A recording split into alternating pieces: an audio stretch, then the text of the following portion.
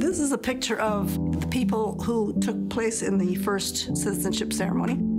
There was a gentleman from Armenia, somebody from England, Scotland, France, Germany, Sweden, Switzerland, and Yugoslavia. And this gentleman right here is my father, Naif Hanna Azar. He came from Palestine. I used to work at the National Library, and I worked in an area where we held all the old newspapers. One day, I answered the reference line, the telephone, and there was a lady looking for an article from the January 4th, 1947 edition of the Montreal Standard. So I got out the large volume, had it open on my desk, and I came across a photograph of a gentleman standing in front of the Supreme Court bench being sworn in. I thought to myself, that looks like my father. So I read the little caption underneath the photo and realized it was my father.